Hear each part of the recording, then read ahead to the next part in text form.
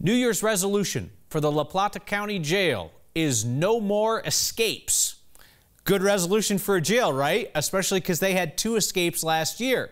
But the sheriff's office told us it doesn't really need a resolution, it needs funding to fix the issue that's letting people stroll out of their jail. So this is 22-year-old Elias Buck. Elias was being held at the Plata County Jail on suspicion of motor vehicle theft. The smiley guy scaled a fence and escaped last Monday. Before Buck went wild, another inmate climbed a fence and vamoosed in September. He was caught the same day. The sheriff's office, in a powerful observation of the obvious, says their fence isn't secure.